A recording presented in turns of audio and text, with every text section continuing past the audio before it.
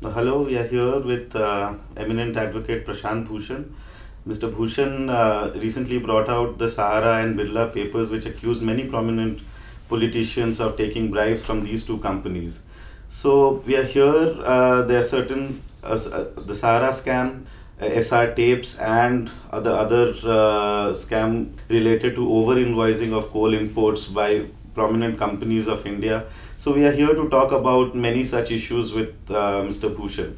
So, sir, so you recently brought to public notice the Sahara Diaries and the Birla papers, which the income tax department also has. So, could you please tell us a little bit about what these documents actually say or portend?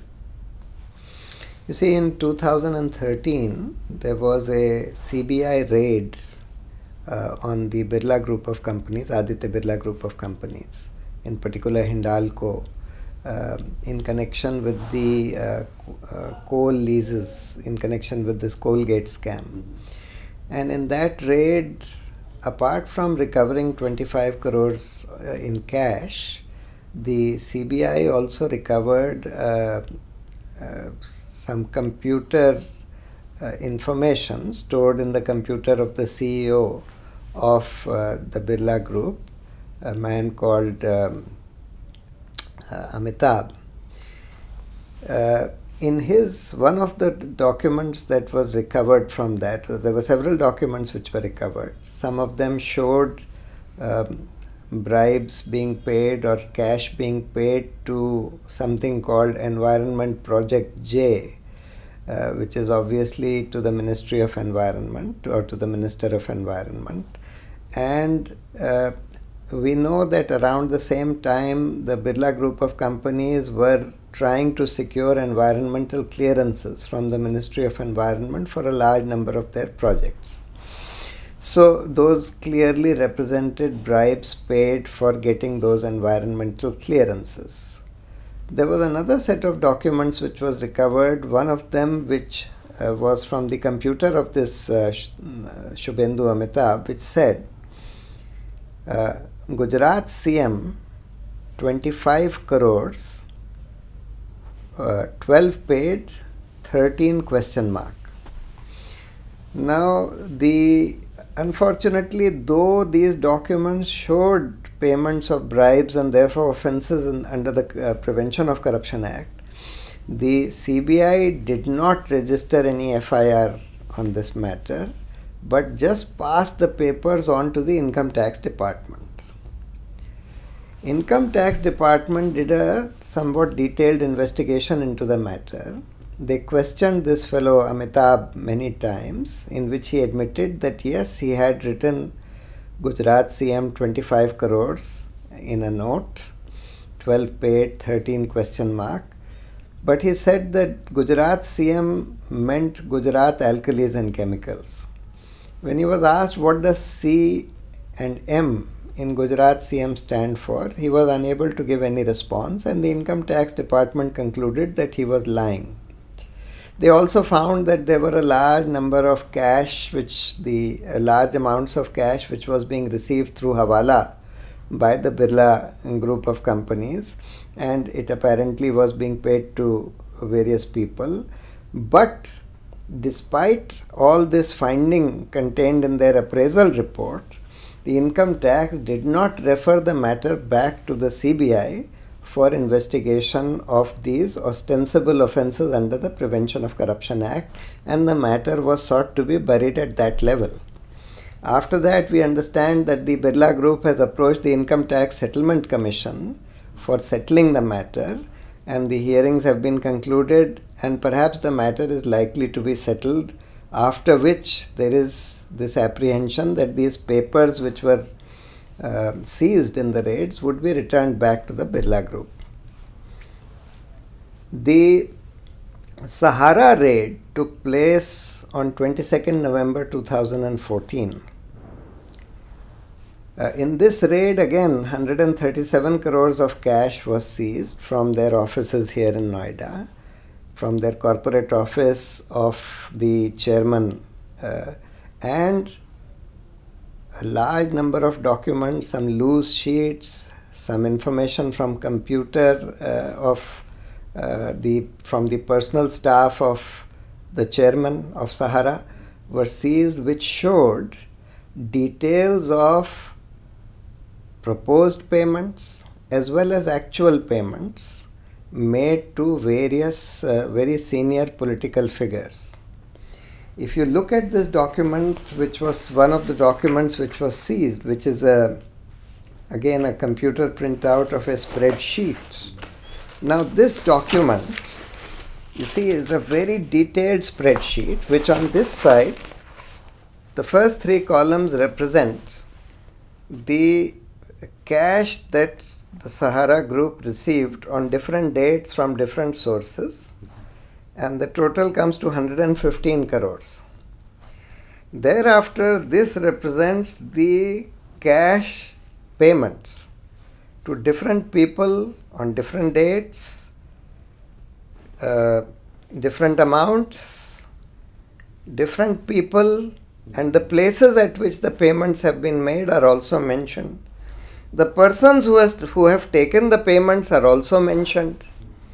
Now, and it is signed by the income tax officer, it is signed by 2 witnesses, and signed by one of the officers of Sahara.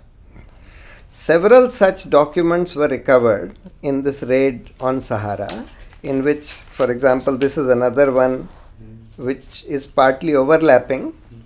The only difference is that here in this document, the payments which are referred to as cash given at Ahmedabad Modi ji, in the other documents, same date, same payments, they are referred to as cash given to CM Gujarat. Similarly, there are payments, so there are 40 crores given to in Ahmedabad to Modi ji, which is also referred in other papers as CM Gujarat. There are 10 crores given to CM Madhya Pradesh, 4 crores to CM Chhattisgarh, 1 crore to CM Delhi, which at that time was Sheila Dikshit. These are all payments made between 2013 and March 2014. Now, despite recovery of such very, very incriminating documents and in such detail, which showed payoffs made to various senior political figures, the income tax did not refer this matter either to the CBI for investigation under the Prevention of Corruption Act. They apparently prepared some appraisal report which, according to my understanding, does not deal with these papers which were recovered, which showed these payoffs, etc. And these payoff documents, according to our information, were buried. And the person who was responsible for burying both these sets of documents of Birla as well as Sahara was a gentleman called Mr. K.V. Chaudhary, who was at that time heading the investigations of income tax, and thereafter was appointed, apparently as a reward, as the Central Chief Vigilance Commissioner of the Central Vigilance Commission. First time a revenue officer has been appointed, though there were a number of complaints against him. His name appears several times in the entry register of the infamous Ranjit Sinha, the CBI director Ranjit Sinha. He was involved in interfering with the income tax assessment of Ponti Chadha. He was also involved apparently in the Stock Guru scam, where the matter is apparently still under investigation. Despite that, this gentleman was appointed. So we had challenged his appointment as well as the appointment of another person who was appointed to the CVC. And because of our information that he played a major role in suppressing this information, we have now filed an application, because when I got these documents sometime in October, I sent a complaint to the CVC, to the CBDT, to the Enforcement Directorate, to the CBI, and to the SIT on black money, saying that, look, these are highly incriminating documents, and according to the principles laid down by the Supreme Court in the Hawala case, in the Jain Hawala case, this matter should have been investigated as to whether these payments were made, why were these payments made, whether they represent bribes or some other kind of payments, but none of that was done, and the matter was sought to be buried. So therefore, we have eventually moved. The Supreme Court filed an application in the petition that we had filed challenging the appointment of the CVC, and that application will be heard now on Friday. So Sahara Diaries mention a lot of names, a lot of prominence, but it doesn't specifically name certain politicians when you say Delhi CM or so. Or are there more who are the other prominent politicians mentioned in the list? Well, there's the Madhya Pradesh CM, who was at that time Shivraj Singh. There is the Delhi CM, who at that time was Sheila Dikshit. There is the Chhattisgarh CM, who at that time was Raman Singh, and the Gujarat CM, who at that time was Mr. Modi. Mr. Modi is also personally mentioned, Modi ji, in that. The largest payments, of course, are made to Mr. Modi, more than 40 crores in the Sahara Diaries. The one other politician who is mentioned prominently is one Shaina NC of the BJP, and one of the documents says that she was being asked to intercede with the Advocate General of Maharashtra for withdrawal of some case which was pending against Sahara, perhaps the SEBI case, yes, which was pending which against Sahara. Which is mentioned as the Bombay case in the papers. In the papers, yes. So right now what we have is the Modi government is already in the know of these papers because they've already written to various agencies. What is the kind of replies that you got from the government?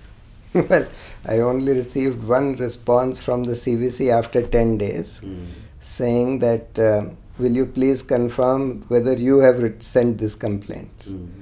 And I immediately confirmed that yes, I have sent this complaint. Yes. And I am not aware as to what they have done or whether they have done anything in this matter, because unfortunately it seems that the CVC himself, as the head of investigation of income tax, was responsible for suppressing this. The income tax department has already filed an appraisal report back in 2014. I don't know whether 2015 probably. So what could be the way? What would be the way ahead? How can these people, or how can the matter be investigated now? The income tax appraisal report has to go back to one of the investigative agencies, or what could the Modi government do right now to investigate the case? Well, of course, no investigation done by an agency controlled by the government would carry any credibility in this matter, because when the names of the top people in the government are mentioned as the major recipients of these payoffs, obviously you cannot trust any government agency to investigate this matter. This would have to be investigated by some SIT or some court-monitored investigation by the Supreme Court. That is what we have asked for. Now, investigation in this case was easily possible because the persons who have carried the money, who are the carriers of the money, are mentioned. They are known to be, the income tax had found out that they were employees in the personal staff of the chairman. Sawant, Uday Sawant, this Jaiswal and so on who are mentioned, they were all identified. And their telephone numbers and mobile numbers that they were using had also been identified. Now it was easy to find out whether these people who are mentioned as being the carriers of the payment were indeed at those places where the payments are shown to have been made in this. That could have been easily investigated. Then these people ought to have been questioned that you received so much cash. Have you delivered this cash? What did you do with this cash? Because they would have to explain as to what did they do with this cash, this 115 crores cash which they have shown to have received. What happened to that cash? So all that could have been investigated, should have been investigated. These persons who are supposed to have received the money should have also been asked. Of course, they would deny it, but still the investigation needed to go into all these aspects. They could have checked whether these people were present on that date in that place or not, the persons who have received and the persons who have delivered the money, and their phone records would have shown.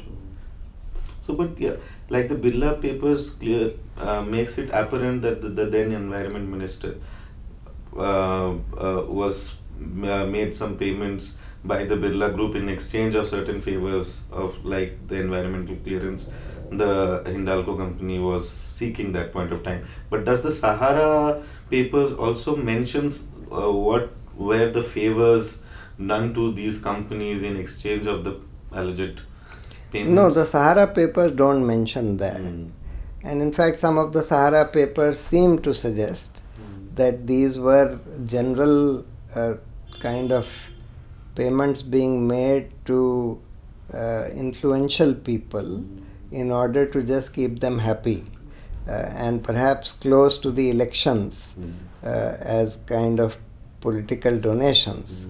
But in any case, many of these people were senior public servants. Sahara certainly had operations in all these states, including Gujarat, Madhya Pradesh, Chhattisgarh, Delhi, etc. And one would have to investigate whether any kind of quid pro quo was there or not, and whether they were just political donations or black money donations, etc., which have not been shown by these politicians in their party returns, etc. The Sahara papers also mention payments of 15 crores to the BJP office. And all this happens at the time when Mr. Modi had taken over as the president of the BJP. Prime ministerial candidate. And as the prime ministerial candidate, yeah. Of the BJP. Right. So which brings us to the larger question, which is about the politics, government, corporate nexus, which you also have been talking about quite often.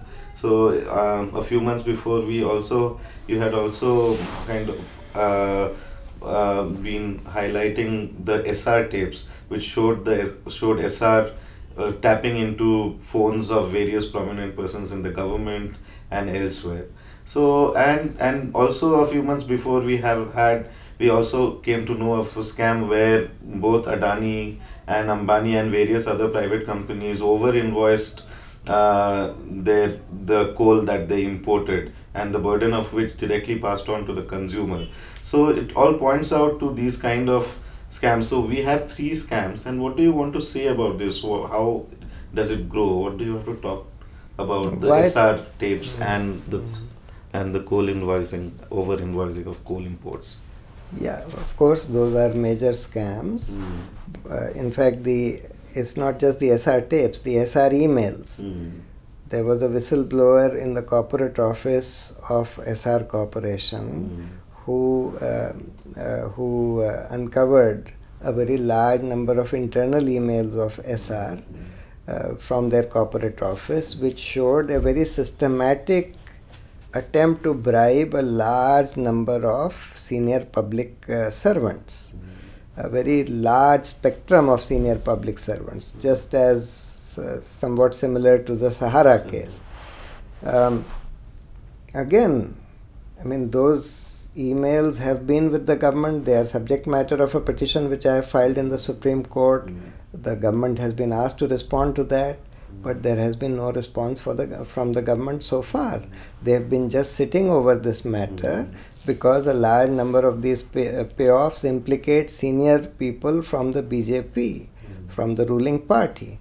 Of course, they implicate other people from the Congress, etc. also, just as the Sahara papers as well as the Birla papers implicate Congress people as well.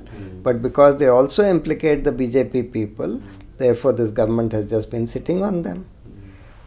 Same thing about the over-invoicing of coal imports by the Adani group, as well as some other groups like Reliance, etc., where the Department of Revenue Intelligence has itself uncovered the entire evidence showing over-invoicing through bogus companies registered in tax havens by the Adani group, etc., through whom this over-invoicing was done. All this evidence is available with the government, but again nothing was done.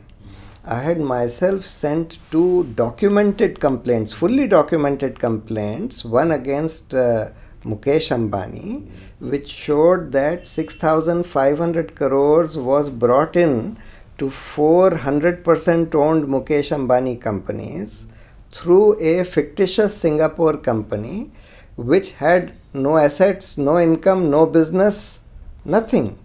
But the largest FDI from Singapore came in through that fictitious company.